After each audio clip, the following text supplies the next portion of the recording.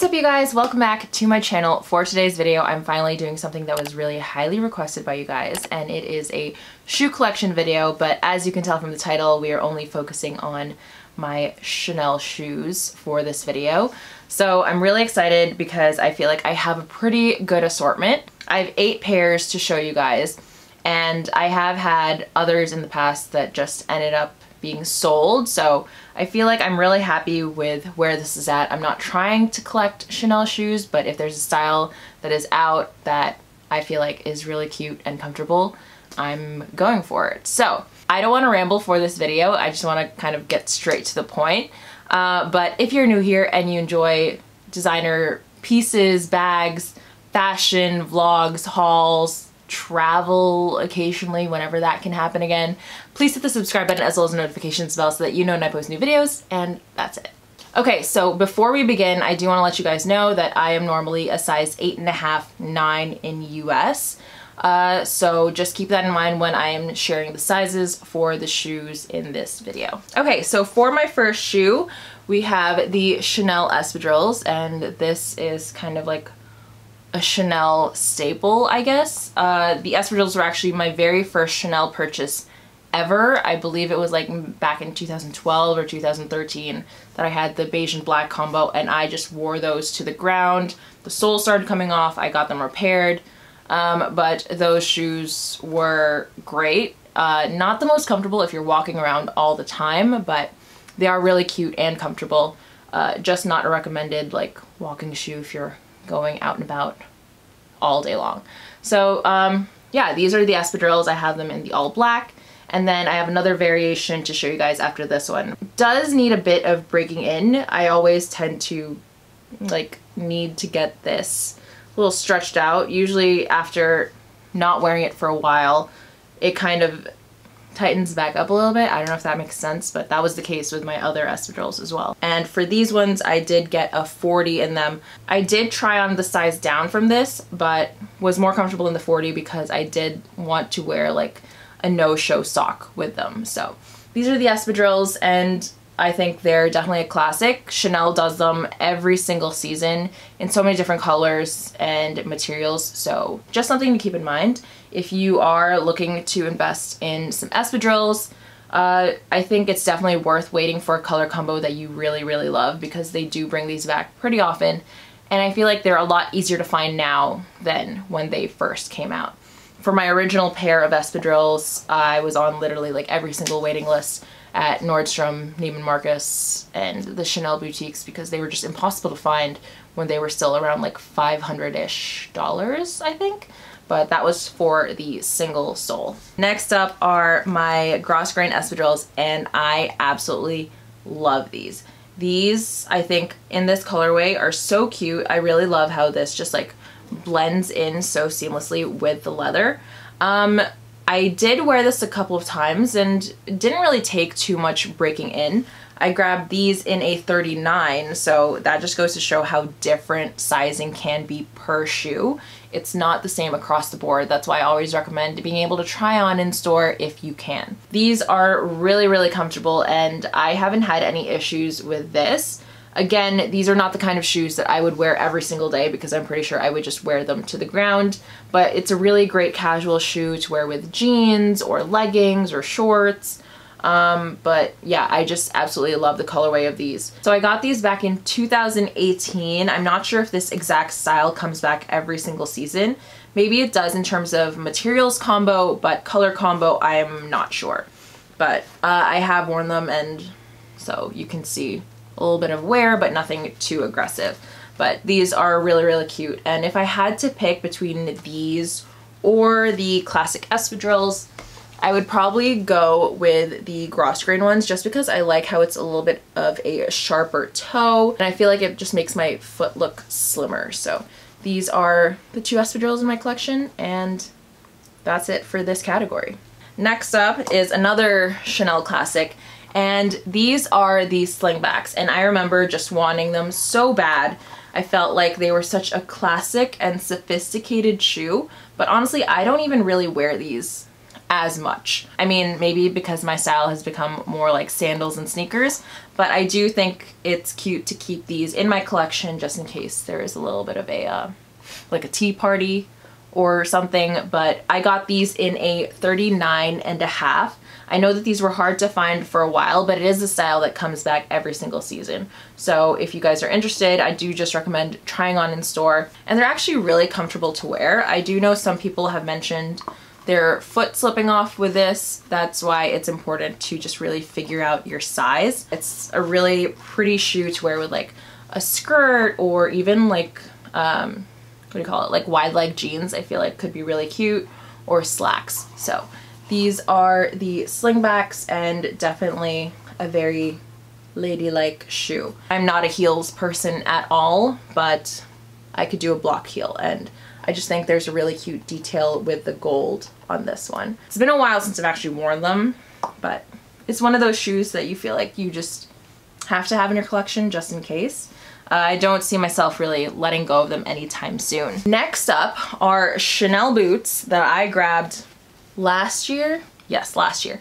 These are heavy. So they do Chanel boots every season, but I was particularly fond of this one because it did have gold hardware and a little pearl detail at the top. I thought it would go really well with my pearl Chanel bag, so that was my logic behind that. I did size up in these. I originally got these in a 39, and then upon walking around with them at home, I just realized this is gonna be too snug, and always better to go a size up than a size too small for shoes, especially designer shoes, because it's an investment and you wanna make sure that you're gonna be comfortable. So for these, I didn't have too much trouble breaking them in, but it is a little bit stiff. So you might need a few days to break in the leather just to soften it up, to kind of mold your foot. But these are the boots, and I just like the height of them. They're a great little casual style to wear during the fall or winter, and I really like how chunky the heels of these are. They are really heavy though, like my arm is hurting carrying this, but I think they're really, really pretty. This is all velvet for the laces. I wore this around France, my recent trip in November, and I was pretty happy with how these were styled. For boots, I definitely do usually size up just because I am also wearing a thicker sock during this time. So yeah, we've got various sizes across the board over here. Okay, we are already halfway through, so see, this isn't going to be a super long video at all. Next up are these sandals that I grabbed last year from the Chanel department in Bloomingdale's. I saw these and thought they were just so cute. Had like this 90s style to it because of the platform. And I wore these a fair bit. They're not super uncomfortable. Again, it's mostly just like this top part of the shoe that I always really need to break in when it comes to sandals. But this part hasn't gotten so dirty. I didn't really do anything to it. It's just a matter of making sure that your feet are clean, I guess, when you wear shoes that have a lighter kind of bed. But I do think this is one of those seasonal pieces. I did see these end up on sale though, I think for around like maybe 600-ish. I believe they were around like the 800 ballpark when I got these. I can't remember. I'm like really bad at prices of these shoes, and they're like impossible to find too. So, but this is really, really cute, and I just think it's a great little summer sandal, definitely for resorts as well. And even though there's like this platform on it, it is still pretty light. The heaviest shoe I have is definitely the boots because of the sole of those, but these are the sandals and very worn on the bottom. Okay, we are down to our final three and all shoes that I have gotten this year. So these are probably my favorites so far. I was really happy with this. First up, we have these sneakers that I grabbed back in March. I'm pretty sure it was like before quarantine. I saw these at Neiman Marcus at Hudson Yards, and I was just obsessed. I first saw these in a couple of different colors in store, but had not seen the white ones, so I was waiting to find these so that I could try it on for size. These ones I grabbed what size is this? For these ones, I grabbed a 39, so really happy. I did spray these down. It's got like a terry material on the interior, and I think it did come with an extra pair of laces, I believe, but just really love this kind of bougie Air Force One style. You guys know that Air Force Ones are like my absolute favorite. I did get blisters on one foot. I guess my right foot is a little bit bigger than the other, so I did get some rubbing going on in the back of my heel the day that I was wearing this out in the city, like all day long. I would say like if you're wearing it more than like 4 hours of walking, you might get a blister, but initially it's really comfortable. But I mean, I've had multiple sneakers do that for me, so I think it just comes with newer shoes. You just kind of really need to break them in, but they're not super uncomfortable. I remember buying Louboutins before and just thinking they were this like wow statement of fashion and style. I wanted to cut my foot off every single time I wore them. So ever since I sold all my Louboutins, I've had like 3 pairs, sold them all and swore to never ever pay for a designer shoe if it made me want to cut my foot off. And I'm just really not a heel person. So you guys have noticed this within this collection, and you guys will see it even more in my next collection video, which I will share all of my other shoes that are in the designer category that I like to be low to the ground. So that's that. Next up are controversial. I know that they're a hit or miss with people, but I am obsessed with them and definitely so happy that I was able to get these. So these are my granddad sandals, dad sandals, whatever you want to call them. And I love these. These are absolutely amazing. I love wearing them, how chunky they are, and it's actually been really comfortable to wear. My only thing is like my foot kind of like farts a little bit when I wear them. There's just something about like, I guess, the bed of the sandal. I don't know if everyone else is getting that same issue, but I do really love these. And I have seen them come out with them in a couple of different variations. This came out, I think, back in March. So if you are looking for a dad sandal or any of the spring or summer shoes, I do recommend you start looking at the tail end of winter and very beginning of spring, because that's when all of these styles are coming out, and they honestly sell out so fast. So I was able to get these through Thread Styling, which is a personal shopping service that I have used a few times before. So highly recommend checking them out. But something to note about personal shoppers is that they do have a finder's fee and you have to pay for shipping. So if you are willing to pay a little bit extra than what it would cost at retail, then they can probably help you find something. I grabbed these in a 38.5.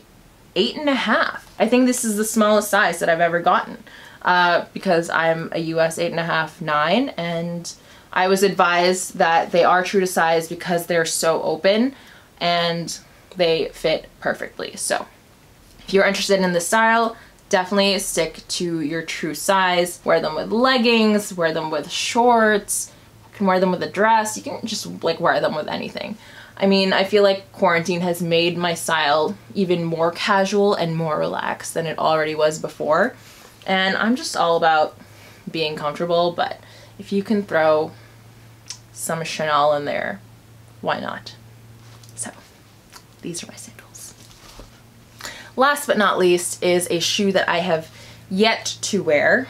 As we can see from the bottom, still super new and untouched.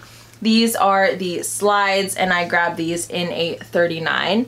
These were also through a personal shopper, and I got them from gabwaller.com, and these are just absolutely stunning. They do also have them in a black colorway, and I did grab these fairly recently, maybe like 2 weeks ago-ish is when they arrived. So I think if you wanted this particular style in either black or white, or like, sorry, the cream or ivory color, I'm pretty sure that they would still be able to source it for you. So love shopping with gabwaller.com. Not sponsored. I just always have like a super easy transaction with her, and I am just so excited to wear these. I love them so much, and I feel like they would go really well with my DeVille bag. I think it's a good kind of resort summery look, and I just love how easy these are to wear. So really love these, and I definitely can't wait to start using them. The bottom just has Chanel written on them, made in Italy, and the beading is just stunning. The only thing that worries me about these is if I'm clumsy when I'm walking and I end up rubbing the shoes together. That would just be something to consider. That's essentially it for the shoe collection. Hopefully you guys enjoyed seeing all the different shoes. Favorites are definitely, for sure, the sneakers and the granddad sandals. I think those are like my top two. If there was a shoe that I could probably do without, probably the boots, because I do have tons of black boots downstairs, and I just have tons of ankle boots, so. Or the black espadrilles, because I don't think I need multiple pairs of them. So just something to consider if you are shopping for Chanel shoes. But across the board, like, the sizes all vary so much, so definitely recommend just really trying on if you can, and if not, make sure that you are able to return it and exchange for a size if not. I'm pretty sure all of these came from department stores. I think the only shoe that I was able to actually find in a Chanel boutique were the boots. These and the slingbacks I found at Neiman Marcus. The black espadrilles I found at Barney's. The Grosgrain sandals I found at Saks. The dad sandals and the new cream sandals are from personal shoppers, but I believe those were sourced through a boutique. And then the Grosgrain ones were from Bloomingdale's. So definitely always check out the selection of Chanel shoes at department stores, because they usually get styles that the boutiques don't. So just a tip in case anyone is interested in looking for Chanel shoes. I think right now they're starting to trickle in with pre-fall, fall, winter. So yeah, that is essentially it. Hopefully you guys enjoyed this video and I didn't ramble on too much, but yeah, that's all. So thank you guys so much for watching, and I will see you next week with a brand new vlog. As always, your love and support mean the world to me, and I will see you in the next one. Bye!